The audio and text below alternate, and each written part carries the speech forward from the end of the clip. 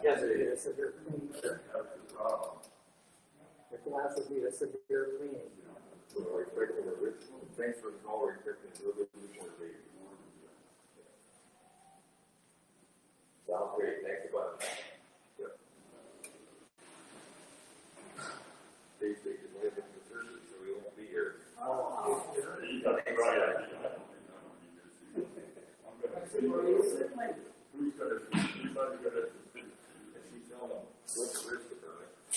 Last week and weeks on that. That's not a lot of living.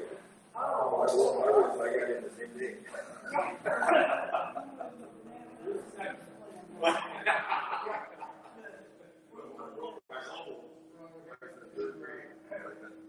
Small off the porch roof.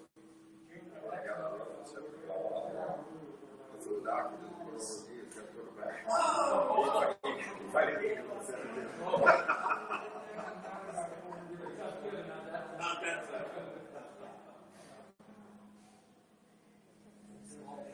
Sit down.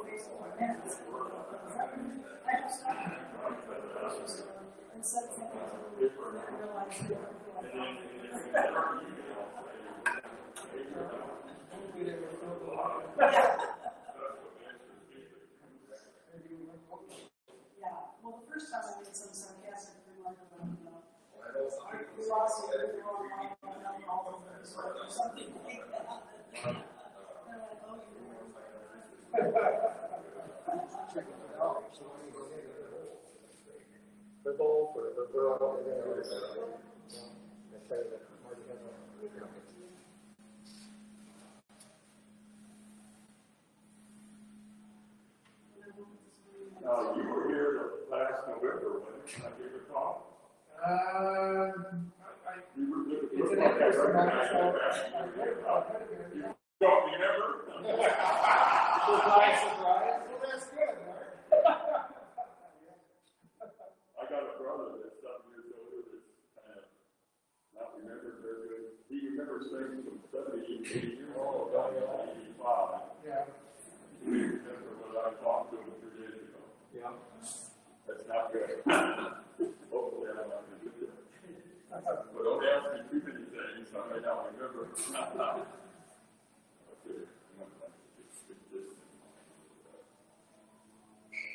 Well, Roger, everything. Yeah, Michael, I just got word from living advice. So, if we can get it working.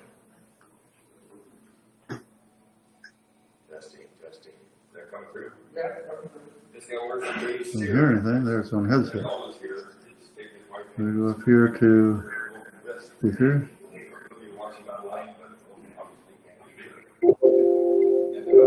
Next week, we have Ron Rail, a professional speaker, who's going to bring us a surprise. It's a new folks are No. We'll move the screen. Moving the lamp's impossible. We'll be to Holly Heights Elementary, one of the finest elementary schools I've ever seen, right here in Holly. And June 13th is our own Rachel Rady, talking about African American history, celebrating emancipation. So we got things coming up. And today we have Dr. Jim Helmy. We're glad to have you here. Okay, good morning, everybody. Not only good morning to people here in person, I understand there's a few of you maybe online. I'd like to welcome all of you on my presentation. But today I'm going to talk especially on recent accomplishments and future direction of NASA. In addition to that, I'm going to give you some comparison of both China and Russia space programs and how they relate to U.S. programs. So, next slide. Okay, I'd like to first kind of introduce you to kind of the role of NASA. NASA as an agency has a very broad mandate, okay? Their mission is just to drive advances in science, technology, aeronautics, and space. That's fairly broad in terms of what they're been asked to do as a civil agency. And how we accomplish this is that we provide, our goal is first is to provide leadership in aeronautics and space research. I want to emphasize the role of NASA is long-term, near-term research that would be hopefully with a partnership with the industry where they can actually develop systems. Can you read it? It's right here. Our approach then in establishing this goal to provide leadership in aeronautics and space, we establish a partnership with the industry to do the development. Bigger. Not only with the aeronautics and space industry, we have what's called commercialization offices that work with the other industries that would like to use our technology in space and aeronautics to be applied to other applications. So I'm going to talk about some of those spin-offs of NASA-developed research in aeronautics and space and how they can apply with the help of NASA to other activities. So the next slide shows examples of some of these spin-offs in the aerospace industry. Both near probe and scratch-resistant sunglasses were developed for the astronauts, which now became a staple within the U.S. These were originally developed for pilots, the memory foam for their seats, and obviously scratch-resistant sunglasses for their visors. Okay. All the robotics that NASA developed for the space program were obviously directly applicable to industry. And of course, robotics now is extended to be used in medicine for surgery. Okay, for space applications, we developed polymer coatings that were used on both space vehicles and aeronautical vehicles. But a small company picked up these coatings that are actually useful to coat both skids and part metals. So this is the way technology is transferred. And so when a company sees some of NASA research that they have an idea that might be useful, we work with those companies to help develop in terms of developing their applications. Okay, next slide. Another example of these spin-offs is global positioning system, which everyone uses today. NASA was involved in improving the GPS system through what's called differential GPS, and improve the accuracy of that. And of course, this is used on almost everybody's phone today, right? Cordless vacuum, back in the 60s, when the astronauts went to the moon, NASA wanted to develop tools that were cordless, right?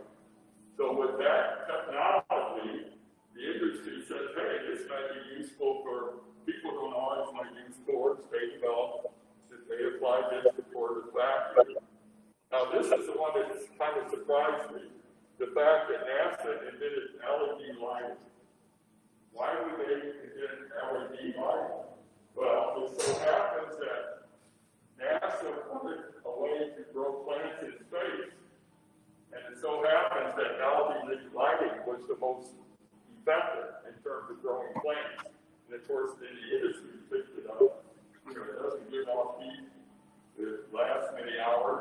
So this is extensively used in all our homes today. And of course, lighter, warmer underwear that the astronauts use is obviously good for a cold climate. Next slide. Okay, I added this chart here to give you an idea of the range of these spin-offs in agriculture. NASA does a lot of satellite imagery, which is directly applicable to farmers in terms of seeing how much oil they use for the disease in the plants itself. They develop farm management software that farmers can use. Regenerative farming, what that refers to is optimizing the soil to get the best yield. In other words, the most oxygen, like rotating different plants and things of that nature. So that was transferred to the farmers. And of course, our extensive use of robotics also applies to agriculture as far as picking fruit. Next slide. Okay, NASA, back in March when the virus became a major problem in the United States, the technology people responded very well in terms of trying to help that issue. They developed a small, low-cost ventilator, like 37 days, and then they took this development in terms of this research, gave it to I can read it. Can you read it there? No, there are no words on mine. My microphone, let me turn the microphone. Last year, we didn't have enough equipment, the masks themselves. Nurses would wear masks for like a week at a time and have to rewear it. Well, they came up with a decontamination device where they could actually cleanse the mask so the nurses could reuse them again without a problem.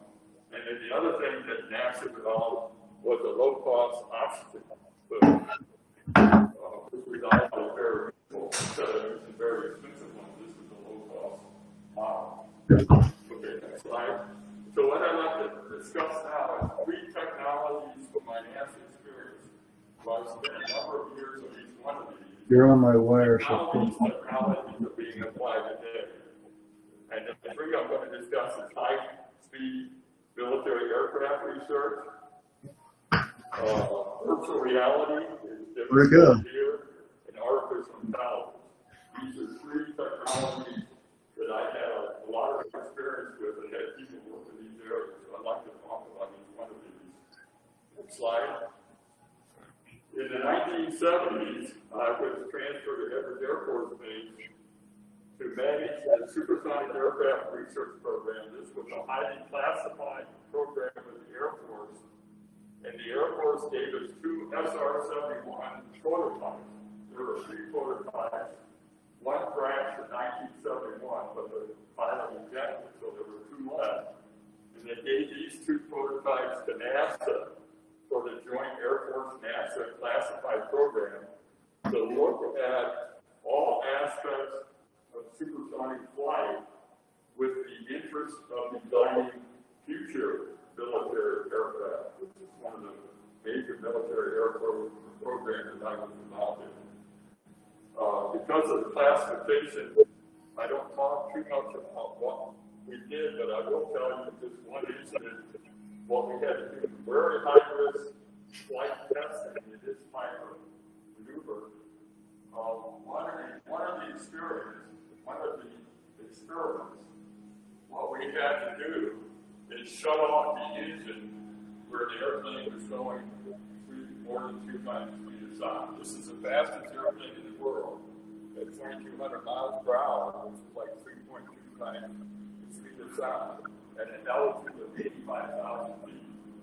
So we didn't just go up and go to 3.2 to 85,000 feet, so off the engine we start below like 600 miles per hour and gradually work up. It took us months to slowly increase the speed to make sure that we were safe to do it. So when the pilot shuts off the engine manually, one of these 2 engines, they import here, they would snap back on the seat. There's 2, pilots like a backseat person in each airplane. And then the second airplane was a chase airplane to make sure nothing was happening. So when this airplane would shut off the engine so that the chase airplane so it could stay with it to do the topography. Anyway, that's one the type of test that we did. And fortunately, everything was safe, and we got very extensive data for like 5 years. In 1978, there was a secret conference at Edwards Air Force Base where only the people in the program could discuss the conference.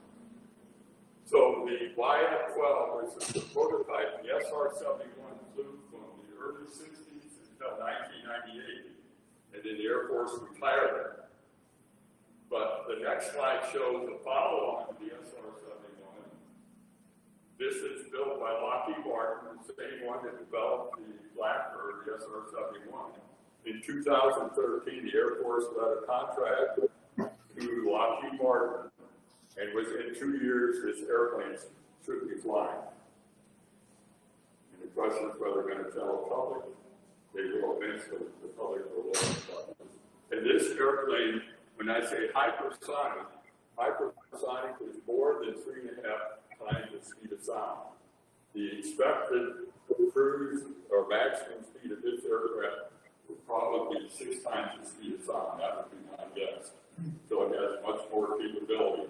Where it could fly from the U.S. to any part of the world, if there's an issue in probably 1 hour. Extreme capability once the U.S. has this. Okay, next slide. Okay, another current ex-airplane of NASA, this is NASA, not Air Force or military, is the X-59 Supersonic Research Aircraft. This aircraft is designed specifically for future commercial transport. One of the major issues with the Concorde, with the supersonic, was the sonic boom over land. In other words, they only wanted to land on airports on the different coasts because as you come in, the way that airplane was designed had a major sonic boom, which was very noisy. What's tomorrow the day? This airplane designed by Lockheed Martin. We're going to meet after the meeting. Reduce the sonic boom. But I may miss it. Okay. And also to be very fuel efficient.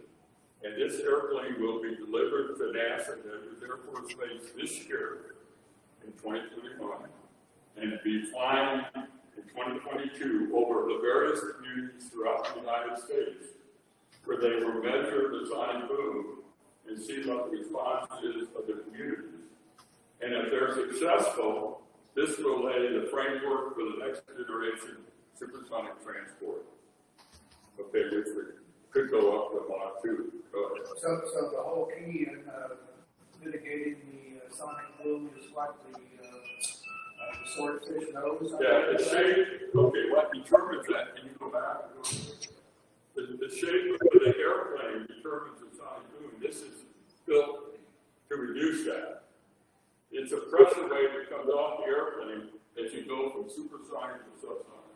Okay, the shape of the airplane, they think from the aerodynamics and the testing they've done on this, that this should reduce it significantly where it's almost, not noticeable, very little. Okay, is that fine? So anyway, the next technology I want to talk about is virtual reality. In the 1980s, our human factors people, which I have responsibility for, were one of the early national labs developing virtual reality, and this is the actual workstation where in about 1986, 87, they put me into that workstation, and this has a tackle device where I was in the vortex of a tornado, and I could move around that three-dimensional field. But in those days, computer technology was pretty, not near as sophisticated as it was today, but it was amazing. Okay, go back. The current workstation over there on the right-hand side is at Johnson Space Center, where you see 2 astronauts training before they do spacewalks to the International Space Station. If someone has never done a spacewalk before, what they do, they actually visualize being outside the International Space Station and doing the actual manipulation of whatever they're going to fix. So they have a real good feel for what what they're going to experience when they get out in space. Okay, and that's currently being used at Johnson Space Center. Can you see this, Roger? Did you want to move over so you can see this slide? Okay. Next slide. Okay, some virtual reality applications used today, it's come a long way in the last 35 years, from the 1980s, is designing cars on the upper left. On the upper right, virtual reality is used for training medical students. Lower left, in terms of entertainment, where the system actually jumps out at you, 3D, and of course they have 3D movies now in terms of use of virtual reality. And on the lower right, in the real estate industry, maybe some of you have taken virtual 3D tours of homes. So virtual reality is used extensively across the United States in many different areas. Okay, the third area I want to talk about and have experience with, again in 1980, I had a group of information systems division where about 25% of them worked on the early development of AI research, okay? In those days, AI was very crude and we didn't expect it was able to do too much. The first thing that they were able to do in the late 80s, we were able to schedule shuttle operations where there were like, 1,000 people working on the shuttle and maybe 20 contractors. Well, if there was a problem in one area, what was the implication of the rest of the schedule? So we were able to use AI for that. But that's a fairly simple application of AI. Now I'm going to jump 25 years later, or 35 years later, to how AI is used in the space program. Next slide. So the current AI space application is up here to study the atmosphere and chemistry of exoplanets or planets outside our solar system, where we're trying to determine the habitability of the planet. You know what I'm saying? Are there conditions there that could sustain life? And we can do this with AI. The combination of input from both probes and the Hubble telescope. We take that information, send it to the AI algorithms, and determine that. The second application is to provide autonomy for like rovers like on Mars.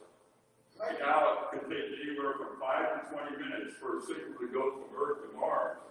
Well, that's a lot of time. If we could have an AI system on the rover, the current rover Perseverance that's on Mars today, it can make its own decisions in terms of the environment and react to that environment.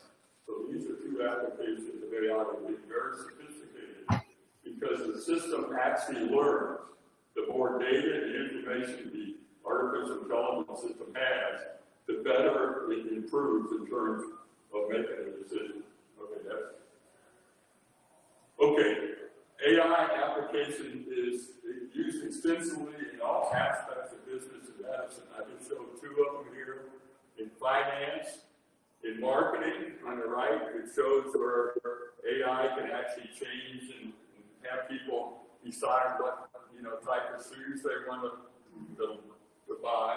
In terms of for example, many companies that you buy online know exactly what your preferences are. Amazon, for instance, uses AI in their software extensively, right? It's used in healthcare in terms of diagnostics for the doctors. Right now, there's so much information in terms of research, medical research, the doctors have difficulty keeping up with. Through AI software and diagnostic software, it can serve as an aid to medical doctors. And then another application, obviously, is driverless vehicles. The first, I think, will be large trucks in the Southwest that are actually driving them now on test cases. Real quick, go ahead. Has it been used, say, by the Russians for presidential elections? Yes. The answer is that it may be used by the Russians in presidential elections. Oh, Is it applicable? AI? Well, I would say if anybody, the Chinese, because AI, the Chinese uses AI extensively to track what people are, what they're doing, How they're gonna vote. and exactly the way they're going to vote. I don't think Russians, I think it's more likely the Chinese.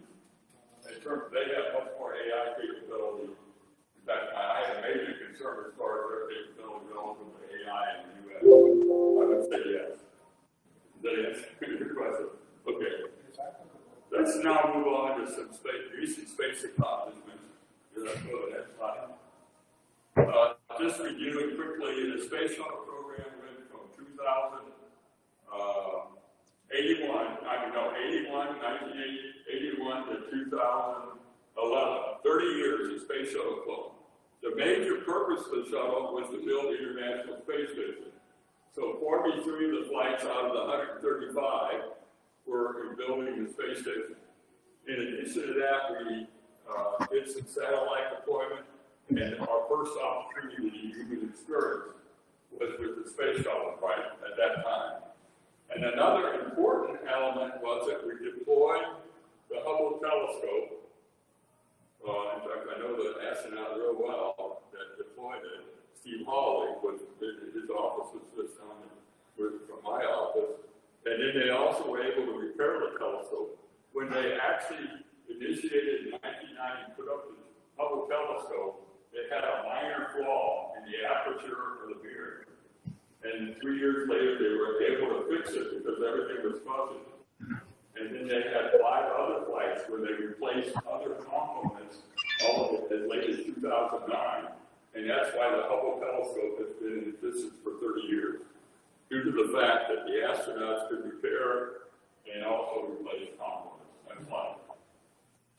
Did that flaw in the original mirror, I guess, did they ever discover how that happened and how it was missed? He learned how that problem happened. Yes, how they discovered how to fix that. Oh, The flaw in the mirror, the telescope. well, okay, they had mock-ups. They had mock-ups on the ground to look at what the problem was there. And then they go up there and they say, okay, this is the problem. And then they go to the developer, whoever made the mirror, and say, what can you do? You know what I'm saying? It's a long, tedious process. I'm curious if the developer allowed the problem to exist in the first place. That just seems incredible to me. They didn't realize it. You know what I'm saying? Until they got up in space. Right. They did, you do as much as you can on the ground. And it was a very minor flaw, but it's not that made a big difference as far as the fuzziness of the camera. You know? But they were able to go up and repair it, and then replace other components. They actually had 2 repairs and then other ones where they replaced both components. Yeah. Very simple. Okay, here's the Hubble accomplishments. Billions of observations, over 17,000 research publications, major discoveries in terms of understanding the universe. We now know that the universe is expanding, which we didn't know before. We kind of know the age of the universe. My number's right, I think it's 13.7 billion years.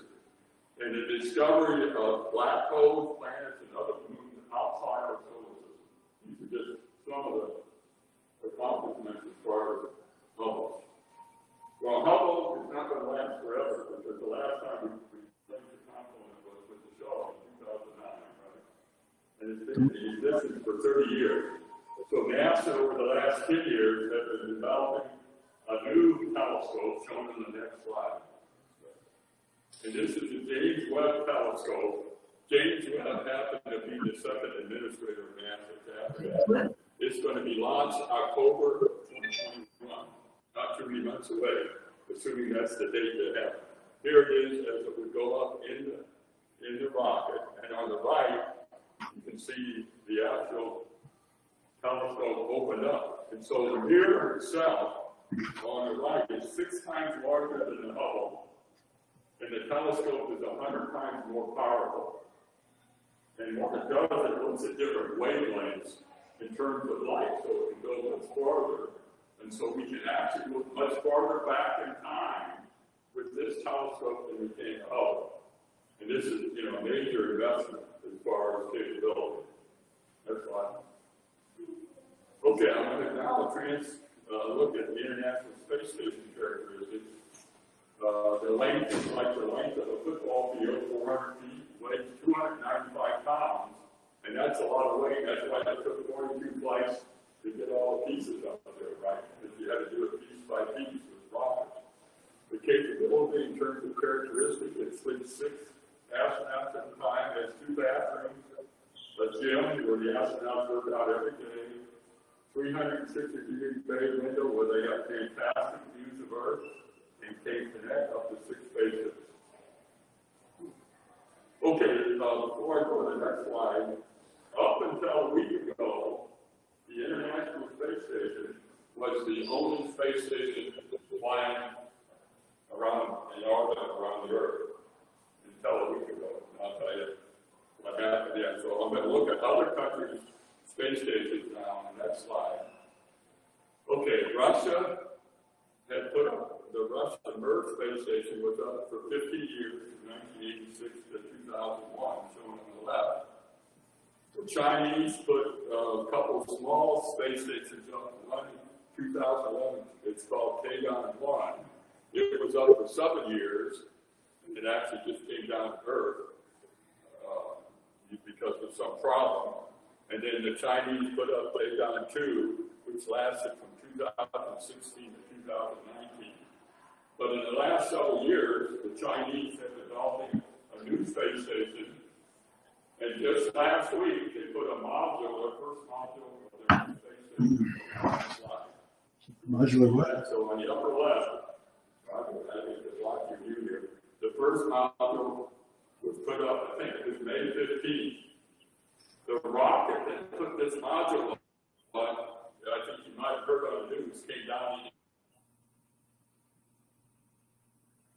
Oops, we froze. It's supposed to guide it to make sure it goes to the ocean, but fortunately it did.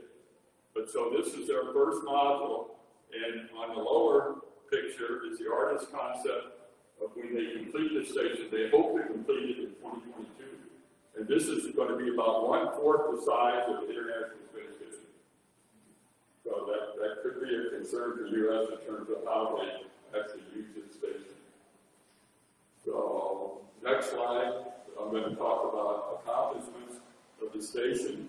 It's obviously been occupied continuously the last 21 years, which is amazing, right? Visited by more than 242 individuals from 19 countries.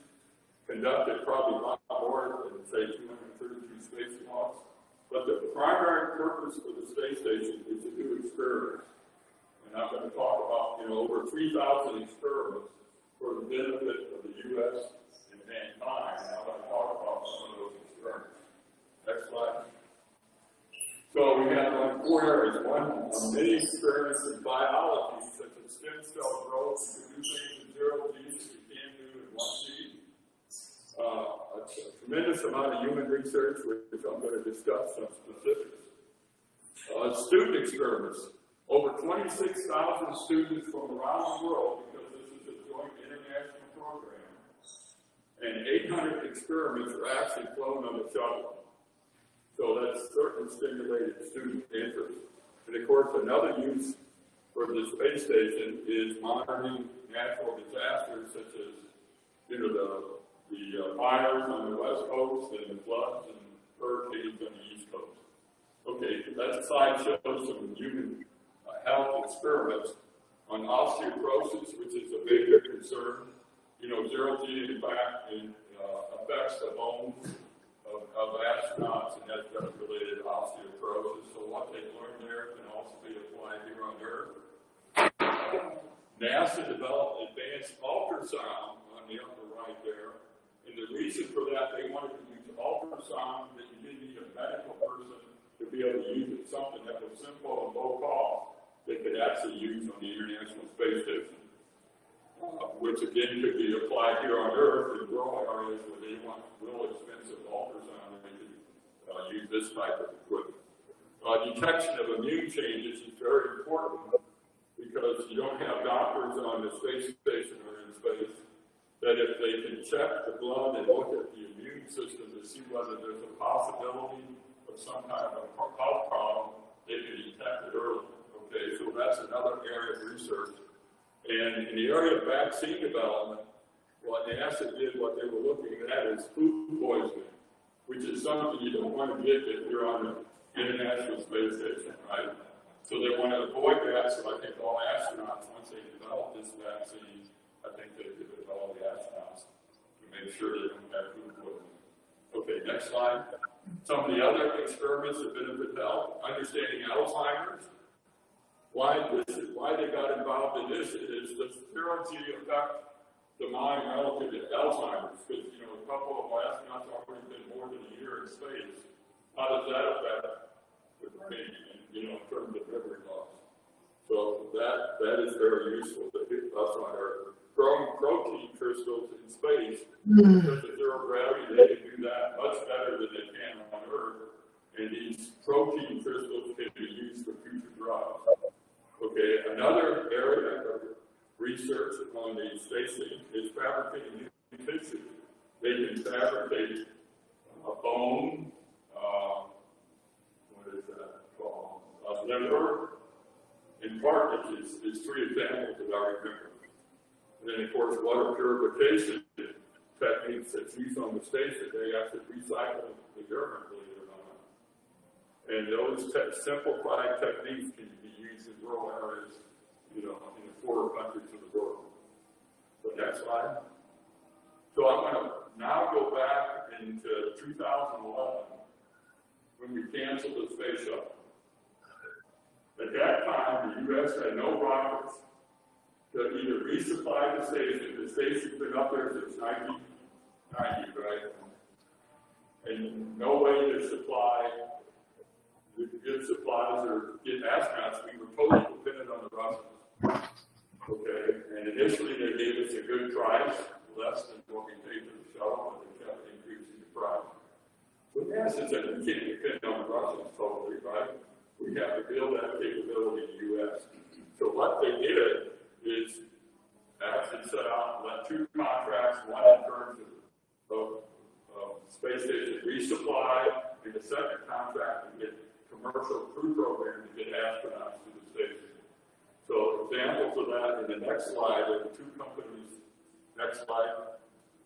They let contracts with Northrop Grumman and SpaceX to resupply the station. It took several years before they were actually had that capability. But like in 2013 or so, we were able to actually supply the station. We continued to use the Russians in some manner, but then we added our U.S. capabilities to be able to do that.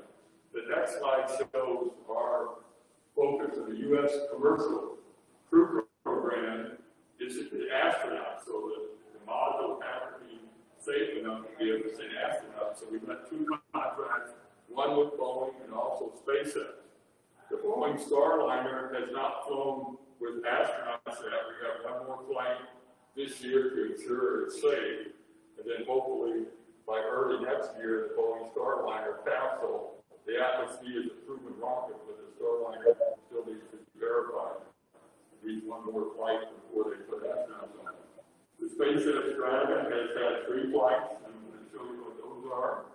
The first flight was May 30th, 2020, which is a major milestone. So it took us 9 years from when the shuttle was canceled in 2011 to May 30th for us to get astronauts to the station.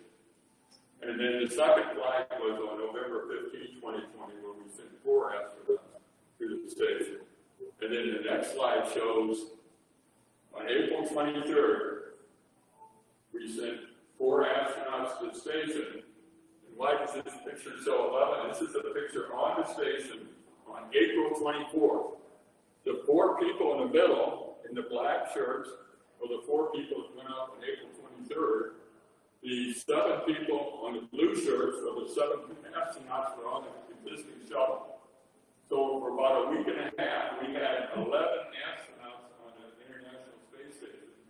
And then after a couple of weeks, the weather was good enough for the capsule to come back. 4 of these people in the blue shirts came back to the U.S.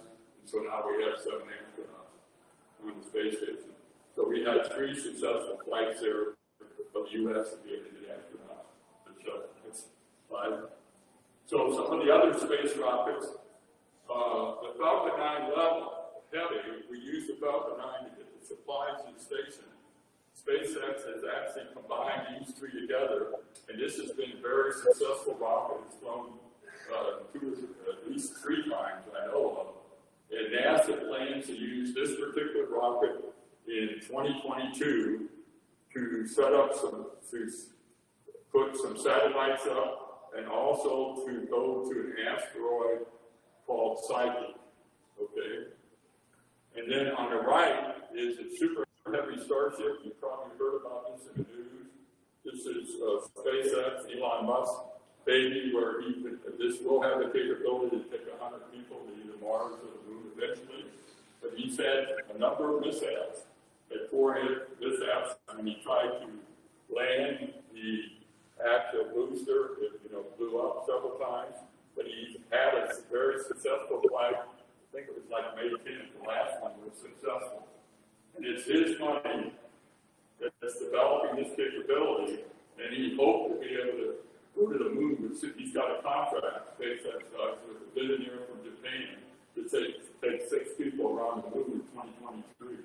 Whether he beats that goal, we don't know. But the fact that SpaceX is building this capability, NASA can certainly use it eventually, right?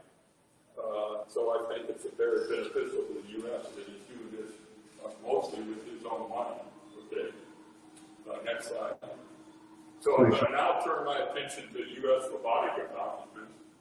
The Mars Perseverance rover that left the U.S. in July landed on Mars, got to Mars in February, and they landed this rover. This rover is the most sophisticated rover the U.S.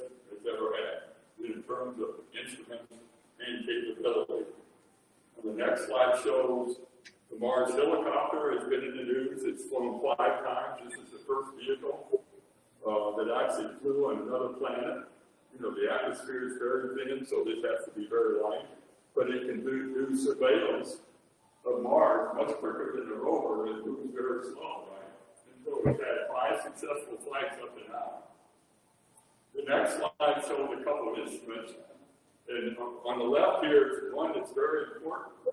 This instrument on the Perseverance rover converts oxygen from the Mars atmosphere. The Mars atmosphere is mostly carbon dioxide.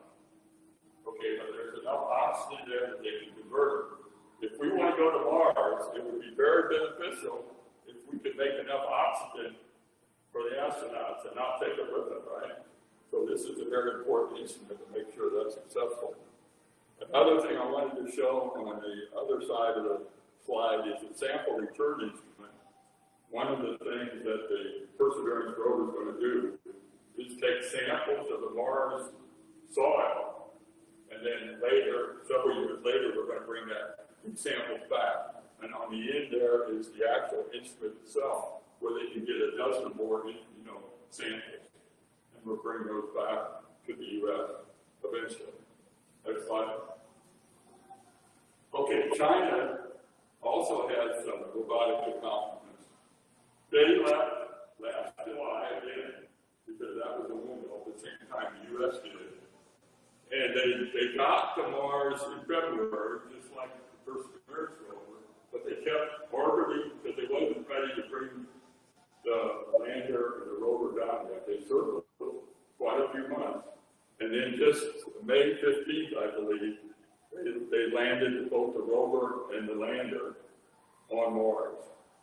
And the picture on the right, was just taken a day or so ago, is the actual picture from the Chinese rover on Mars. Okay, this is 2 days ago. That's a good picture. So the Chinese are really building their capabilities. So the next slide shows China's moon sample return mission was last November, and then that's the rocket, and on the right is the actual spaceship. And they brought the samples back to Earth last December. So China's building their robotic capability. Next slide. Okay, now I'm going to talk about future plans for space flight. In 2017, the Space Advisory Committee for the United States made these recommendations: to return humans to the moon for long-term exploration, followed by human visit to Mars and other destinations. And so that was the recommendation. As a result of this recommendation, the next slide shows what NASA came up with, which is called the Artemis program. The name Artemis comes from Greek mythology. In Greek mythology, Artemis is a twin sister of Apollo, and Apollo is the goddess of the moon. That's how they came up with the name. Okay, so our role here, you want to keep going? Okay. Hopefully, this program in terms of building capability the last several years, to me, from my standpoint, is re-establishing American leadership in space. We need to demonstrate new technologies to go to the moon and Mars. And of course, we need to broaden our partnerships, both with the U.S. industry and international partnerships to be able to do this program. To do some cost sharing, which is very important. Okay, looking at the Artemis program, here's some of the international partners. In fact, just 2 days ago, we added South Korea. And President Biden had a meeting with South Korea, the President and Prime Minister. They agreed that they would be added as an international partner to the Artemis program. And we expect more other countries to be in this list. As you can see, Russia is not in the list yet. China most likely won't be in the list, and I'll come back to that maybe after my briefing. Why not? So, next slide. Okay, the Space Policy Directive back in December that directly supported this Artemis program was to increase our emphasis on space nuclear power systems for the moon and Mars. Why do we need this is, let's say if you land on the far side of the moon, there's no sun, you can't use solar power. The most likely other option would be nuclear power, but these systems that they're developing could actually supply like 10,000 watts of power each system with the nuclear reactor. Okay, so the U.S. is now increasing that development of these systems. In addition, we're putting a major emphasis on advanced nuclear propulsion systems for human exploration beyond the moon.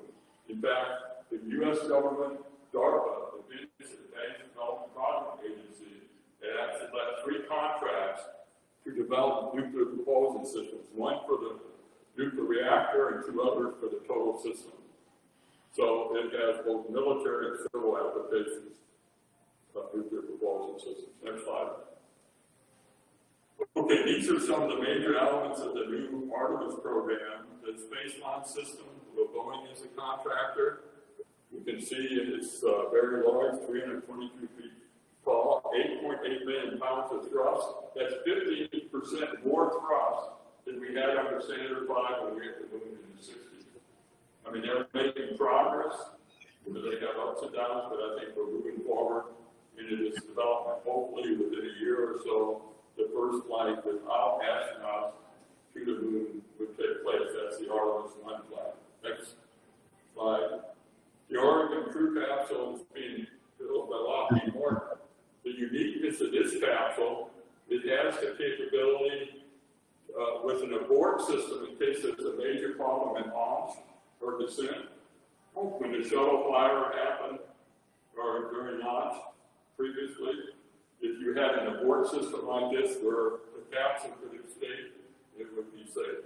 So that they've added this safety feature in the Artemis program. Next slide. This is the Lunar Orbital Gateway. The purpose of this is like a mini space station which would orbit the moon. Okay, where the astronauts get supplies or fuel or whatever they need to go for rest. It's a temporary quarters. Instead of going back to Earth, they could go to this space station to get what they wanted to go back to the moon and continue their activities. Next slide. Another part of the Artemis hardware, the solar electric propulsion spacecraft. The purpose of this is to change the orbit of the Gateway, the one that orbits the orbiting the moon, you could change the orbit by using this propulsion system. Okay, that's another piece of hardware is a lunar lander. They actually had 3 companies.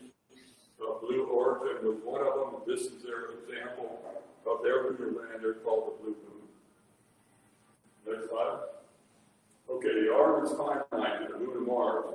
The robotic mission to the moon, shown on the upper part of the slide, is to look for where the water might be or where we might land. In other words, to kind of compare the astronauts of where we might land to use this robotic mission. Hopefully, the plans and distant plans is to go to the moon in 2024. That's dependent on the NASA budget and continued support by Congress, right?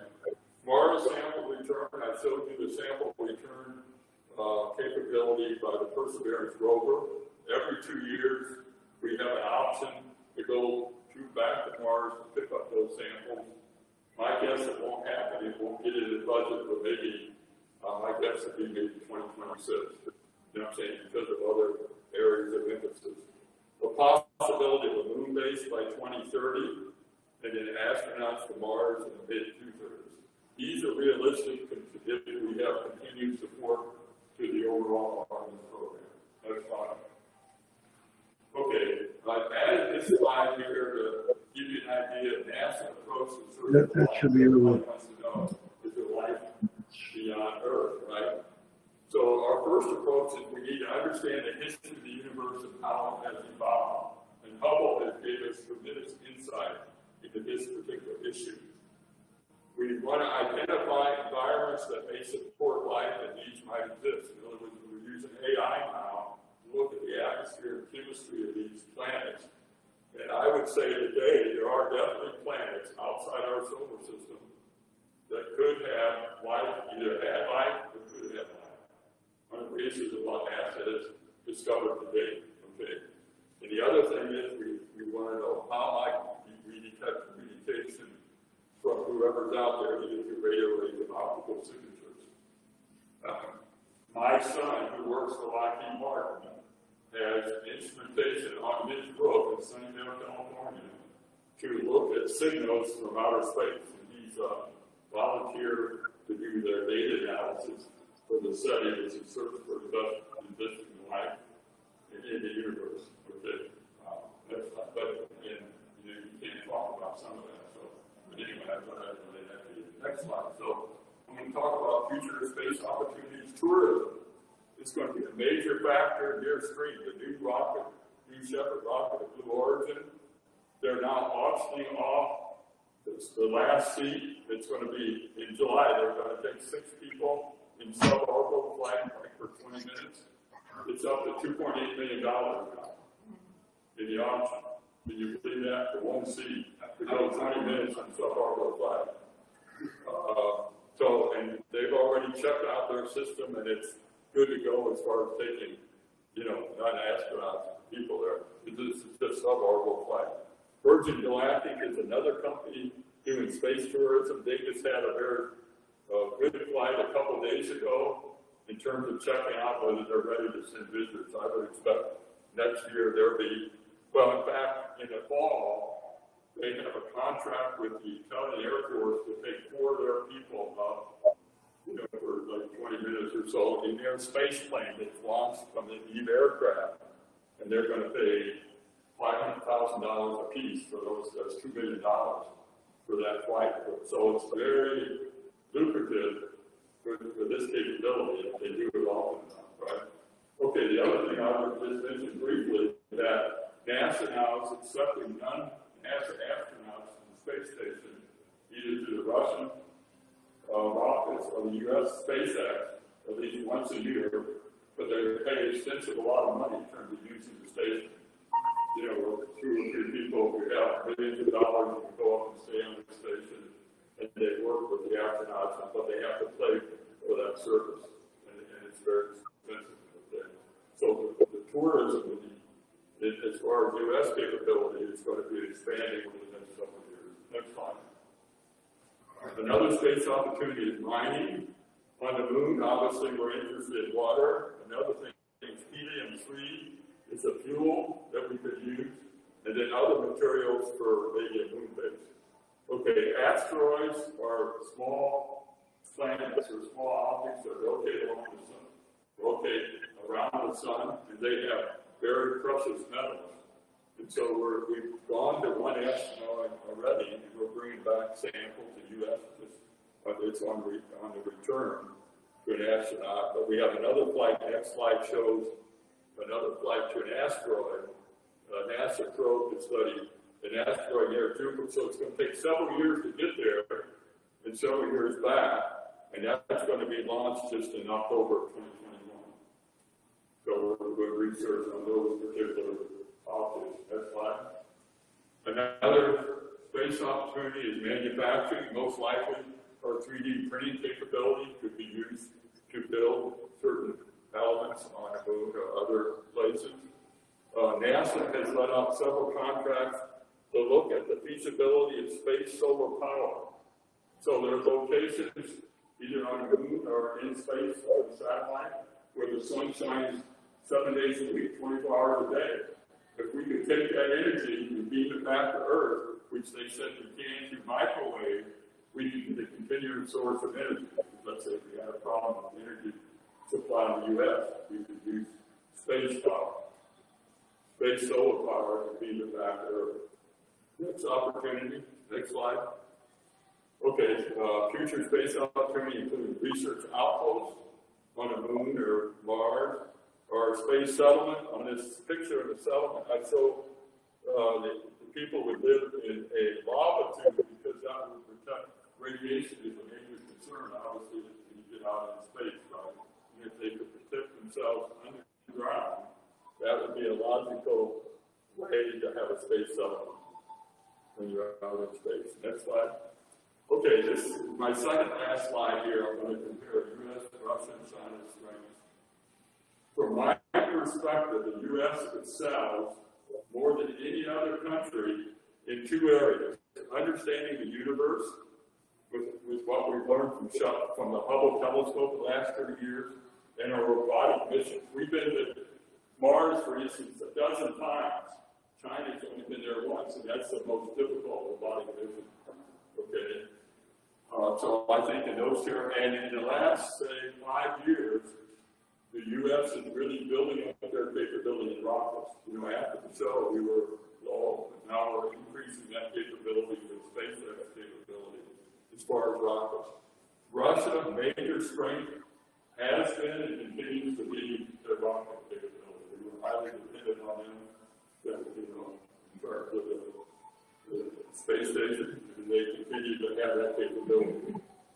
China, however, in the last 2 or 3 years, has significantly improved both their rocket capability and their robotic mission, with the one mission to Mars and their one mission to the moon where they had a return sample. So they're really building their capability. I just want to kind of give you an overview. We can go into more detail if we have further questions. Last slide. I wanted to come up, if somebody came up to me and said, could you, in 3 words, describe NASA benefits? And the 3 words I would use is innovation, inspiration, and partnerships. I gave you many examples of some of the spin-offs in terms of NASA research and how it benefited the U.S. In 2019, there was an economic study in terms of what's the impact of NASA programs. And the impact was, in 2019, $64 billion to the U.S. economy and 312,000 jobs. So obviously, the innovation at NASA, and a big part of that is through the innovation and the implementation of how the industry implemented NASA research. The second one, in terms of inspiration, there's no better inspiration than have students around the world be able to put their excursions on the shuttle, on the International Space Station. So it has obviously encouraged careers in science, technology, engineering, management, which is very important for the U.S. Because right now we have a shortage in this capability. And then the third is partnerships. NASA has always been very good in terms of partnerships, not only with the industry and Department of Defense, but the international partnership relative to the space station. Since 2000 has been exceptional. Even with the Russians, we continue to have very good relationship with the Russians as far as supporting the space station. Well, this gives us an opportunity to address global challenges. And I'm going to, in my closing remarks, 3 global challenges that are a major issue to the world. One is space debris, which I haven't mentioned. There's 24,000 satellites up there, and a lot of other pieces of hardware floating around in space becomes a major problem. That's a global challenge. The second one is climate, right? The climate issue is a global problem. And the third, I would say, is pandemics. Just to mention 3 that we need to get a handle on from overall global point of view. Okay, with that, I'm going to close and open it up to any kind of questions you may have on any topic. Go ahead. Right here. Go ahead. You want to go first? How much longer do you expect the International Space Station to stay? What was that now? How much longer? What's the life? Oh, okay. That's a good question. If you want. NASA would like to kind of turn it over to the industry for them to either develop another station. Axio is a space company that's trying to develop a separate station so the industry can use it and then phase out. The International Station is very expensive. NASA wants to transfer their emphasis to the new Artemis program, right? And so it could be extended, but it's very expensive. And we've done over 3,000 experiments. I think we got most of what we wanted to in terms of health and knowledge out of the space station. My personal view would be to phase it out as soon as we can, and hopefully the industry, if they're interested enough, they can keep it running and continue doing their experiments. At their cost, and not let the government pay for it. Right now they're paying us some money, but we're putting quite a bit of gas and budget in the space station. It'd be better to take that money and work toward the Artemis program. So maybe 2025 would be the phase off, I guess. Does that answer your question? You got one? Yeah, so we get to Mars. What do we do with Mars after we get there? Well, we explore. One thing we're trying to find out is life exists, and we might even find that through perseverance, right? We don't know. The key is if you have the capability to land on Mars and sustain astronauts' life, that means we can go anywhere, right? I mean, other places in the universe. And there may be other places that are more habitable than Mars that we can get to. So it's a step-by-step progression in terms of looking out in space and trying to get a better understanding of the universe and whether there's people there. And that capability now also has a military spin on it, okay? All I'm saying is the more we do in space from a civil point of view and who dominates space is a definite advantage from a military perspective, even though you may not see it directly. I'm just saying it from my point of view. It's very worthwhile if you want to continue. I don't know what the next step is after Mars, whether it is examine, other artifacts, whether it's an asteroid or other planets outside our solar system. If you have like nuclear propulsion, where you don't have to take all the fuel, like 90% of the payload to go to the moon with our existing chemical rockets is fuel. But if you have nuclear propulsion, once you have the reactor built and propulsion system, there's no more fuel, so you can go anywhere in the universe. By assuming that you have a life support system for the astronauts, so we could explore. In fact, it's possible that we could go to Mars from the moon through nuclear propulsion, depending upon the timing. So we want to be able to explore, obviously, other parts of our world. And Mars is just the first stepping point. And it's the closest planet in terms of the environment. It's not extremely cold and not extremely hot. Some of the other planets are closer to the sun. We couldn't do that because we couldn't sustain our life. And so that's why Mars was selected. It's the most logical choice for us if we want to expand our discovery. would answer. So if we find life on other planets, what will our society's reaction likely be to that? Well, that's a good question. Let's say if we found life, that life existed, some form of life, that would be, amazing, right? And people all over the world would my personal view is there's got to be life out there someplace. Earth cannot be. I don't want to get into UFO framework, but they do things that none of our existing technology can even imagine. It's classified. So all I'm saying is, there must be life out there. My guess is someplace, and that's a major discovery. And we may be in someday, maybe not in your my lifetime, but a grandkids' lifetime, where we actually communicate with people from other worlds. We don't know. Right? That's a guess. It all comes down to curiosity. Yeah, curiosity is always there. And the only way we're going to do it is continue exploring, right? And continue pressing on with new adventures in terms of outer space. And a lot of the knowledge that we gain significantly, like even the space station, just 250 miles away over the Earth, we learn tremendously in terms of research that benefited here on Earth. And I gave you many examples. In the same way with some of the stuff that we're going to do, moon base or even Mars base, that capability, we're going to learn a lot in terms of what may be applicable here on Earth that would be beneficial. That's my perspective. Okay, go ahead. How much time does it take for astronauts to reach Mars? Can you repeat that? How much time to reach Mars? Oh, how much time to go to Mars is like 7 months.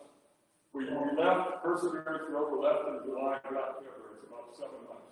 And there's only a 2-year window because the 2 orbits of Earth and Mars are closer together every 2 years.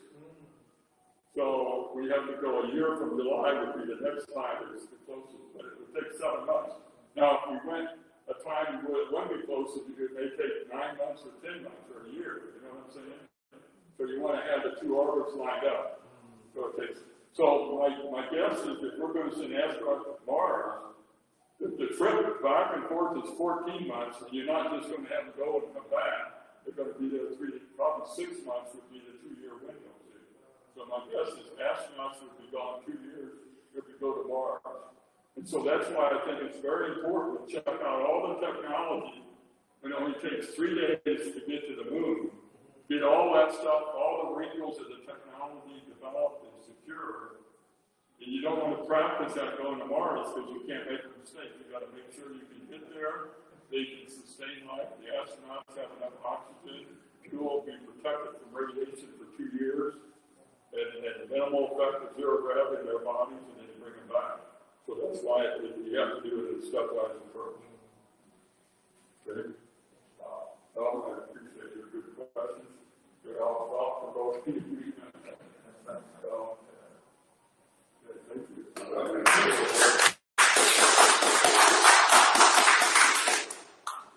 Fantastic presentation. Thank you very much, and thanks for being here, folks.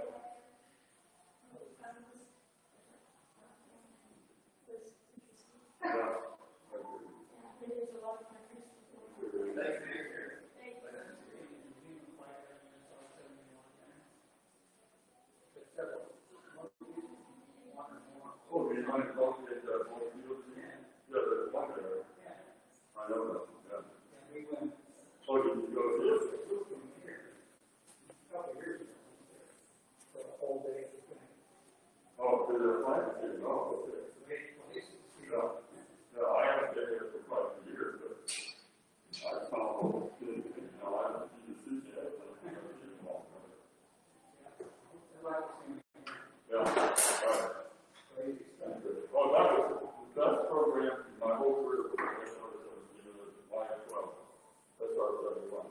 The problem was, I was in the trailer, they wouldn't even let me go, I couldn't even be in the same building with other ask people. I was totally isolated with like a dozen engineers, and the only people I would talk to were people that were in the program.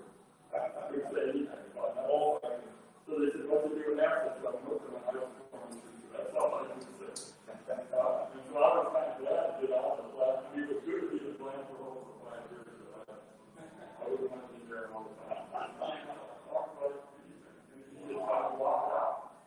And everything we did, I was the last person out of the trailer. I lost everything was locked up. In fact, we didn't have an absent secretary, no phone. The only phone was a locked secretary who was classified as a secret classification. A full-time Washington employee was assigned to that trailer, and she was my operator. And so the only person that ever came in the trailer was Dave Scott, who was the Apollo 13 astronaut that was the moon. He was my boss, right? And he would come and talk to us. Like, oh, okay. I'd say that's a different story. He wouldn't talk about the program. He would say, how was the plane, this kind of stuff. But other than that, nobody else could do that. There was access, secret access. He didn't know access only in the access only. It was only the people in the program. So even if they're there, it's good enough for them. Yeah, and folks that are using some of it, I know some of what we did is apply to it or something too. Because I looked at Lockheed really close. And we had one guy full-time in Lockheed that was assigned to the airplane, the mechanics and stuff, an expert on the airplane to work with our mechanics. That is not the way to treat Lockheed people full-time, of course, the interface with them all the time in terms of our research. Given I also had an Air Force officer assigned to this time too. So that was the most interesting program. But I was managing an airplane in space in my early years, and then as my career changed, I had to be more involved in the overall space. And of course, I spent six months in space shuttle operations and had a lot of work. I was in 1980. The first shuttle when we were taking one, right before the landing. I went to Johnson Space Center, and there was like 4 people. I worked in the Social Administrative Space Shuttle Operations. One of my recommendations was the computers that were used in the obsolete. Computer technology and all this advancement. It's replaced those computers with this kind of shit, right? But in 81, I was 40, right? 40 years old. I was in NASA, overseeing part of the overall cell. And one of the questions they wanted to ask is, can we further over the industry? I said, no, it's too much risk. We've got to have managed oversight. This was in 81. I would have done it much sooner than they did. Now, once you become operational, you turn them over, right? But they never did. And then they kept it too long. That thing was so complex. I couldn't believe it. They had manuals 4 inches thick, operating manuals. Such and such would happen. Just unbelievable. And I just kind of scratched my head after listening to the reason called complicated. When they had that thing take off with the external thing, and now what we're doing, our capability is also simpler. They have the capsule in there. The locks to the station, you just bring the capsule out, line the ocean, 1, 2, 3. 100% simpler. And better capability. So, that we should have transferred and built up there, but the problem is the money wasn't there to build up the capability.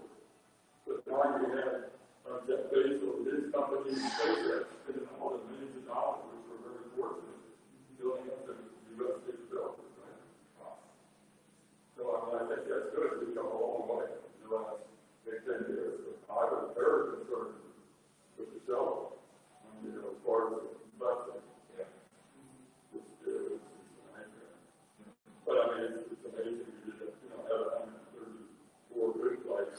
And the 2 flights was a problem because more than one of us. We had communication with Typhon, we could have avoided that one. And the other one, because we didn't look at the outside, we could have done this. We didn't do many spacewalks at that time to find out that we had a problem. We could have sent somebody else, we could have, but that's all hindsight, right? So, yeah. But the complexity, when you look at even commercial airplane factories, risk, of course. And the space business, you have risk. And in fact, they're doing all this space tourism, or we have an accident all the time, that's going to kill them. But, the probability is low, but it's still a probability. They're going to start, because the people aren't as trained as much as the other people, and, it makes a big difference. Our people have to go through years of training on the different systems to change. Well, we have a problem with an person that's limited training. It's a lot more tough with the right. But that's the way things are going, right? Money can cost, right?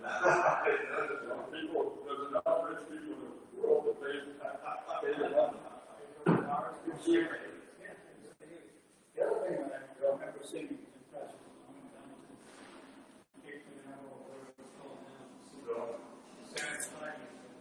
Oh, yeah. Oh, yeah. It's unbelievable, isn't it? No, I agree.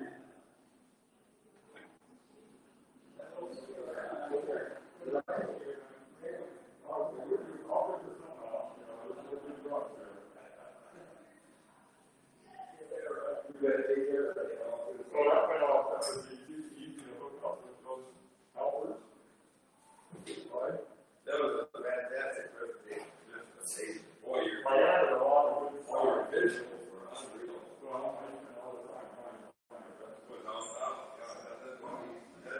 I mean, you gotta have a picture, because people, without the background, without looking at the picture, so, the more I do this, bringing up, more up-to-date stuff.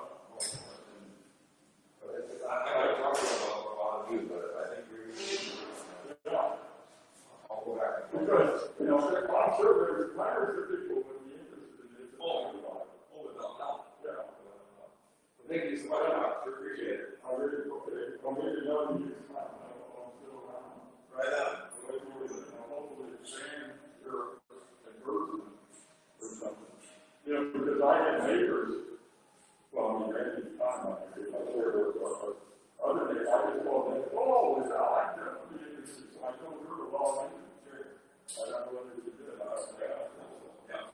But, I'm sure everybody adds. I keep working at it. Yeah. Thank you, Father, for everything you have. Have a great day. Yeah.